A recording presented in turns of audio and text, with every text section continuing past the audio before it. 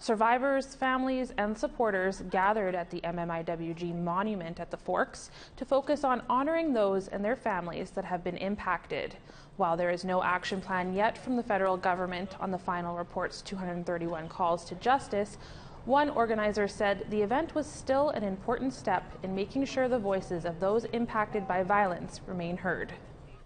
As Canadians, we all have a responsibility, to lobby institutions, governments, and even within ourselves to take